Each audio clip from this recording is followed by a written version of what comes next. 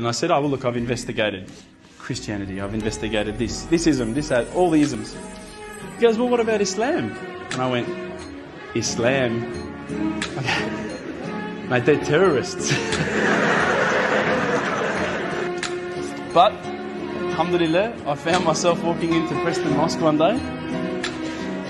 I was very nervous parking my car in the car park. I thought it might explode.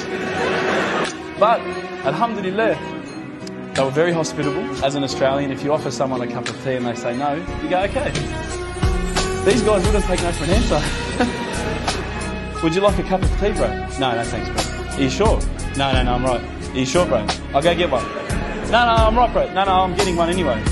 Sure, all right. Look, I'll just get you one, right? No worries, I'll get you one. All right, man, I'll take the tea, you know? One night, I was sitting at home, the Quran, I'm sitting there reading, and I stopped and I thought to myself, look, this is the time. I said, Allah, this is your chance. I'm here, I'm asking you. Where's my sign? You know, come on. And I waited. I think I waited about a minute. And that felt like a long time at the time. And I swear to you, nothing happened. Absolutely nothing. I was really disappointed.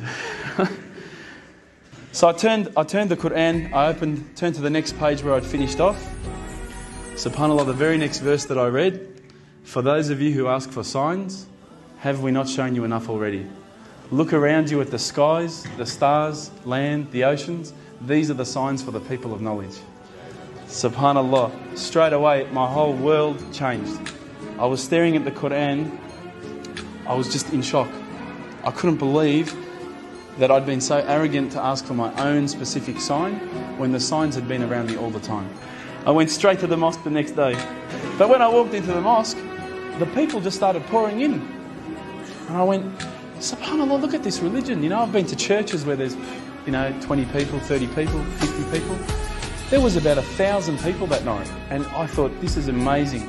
This religion is truly the religion of choice. So anyway, Abu Hamza took me aside. He said, look, you've got to make shahada, we need witnesses. And I did. And alhamdulillah, I did. I stood up in front of all the brothers and to be honest with you, I was looking across this sea of beards. Ashhadu an la ilaha illallah wa ashhadu an Muhammadan Rasulullah. And I felt like a shower had been turned on and my whole body had been flushed clean. And trust me, I needed to be flushed clean. I was standing up there. All the brothers started yelling out, Takbir, Allahu Akbar. I thought I'd done something wrong. So I stood back a bit. And they started coming towards me and I thought, oh no. I'm pretty sure I said what he said. And they started hugging me and kissing me. Now I had never been hugged and kissed by that many men in my life.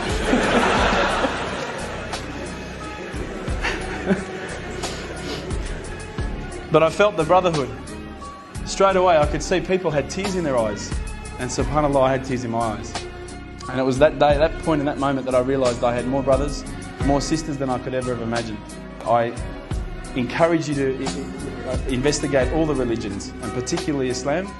I would say that one of my favourite verses, I'll end with this verse, that says, let there be no compulsion in religion, because the truth stands clear from error. Assalamu alaikum.